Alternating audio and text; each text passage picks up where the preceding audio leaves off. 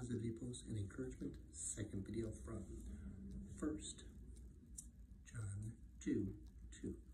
He is the atoning sacrifice for our sins, and not only for ours, but also for the sins of the whole world. Each of us must decide to accept Jesus Christ as Lord and Savior. He is the perfect atoning sacrifice, once and for all, for our sins.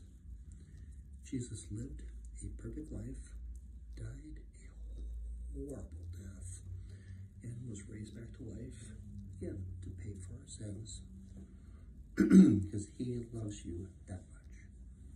He died for all people to pay for our sins, so we may be reconciled with God and be welcomed into God's family. Jesus died for each of us without any distinction. He died for all people. Your ethnicity, social class, intelligence, or any other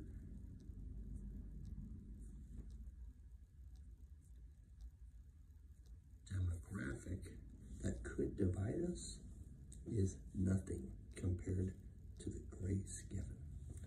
Scripture says we are all made in God's image and loved by God. Absolutely nothing can stop God from loving you. He chooses to love you. Have you accepted his love yet? I hope and pray that you do. That you do so today, or as you know, tomorrow is not promised. Thank you for watching, for liking, for commenting, and subscribing, especially on my YouTube channel, DJ Hawk. Also, let me know how I can pray for you, okay? Thank you, and have a super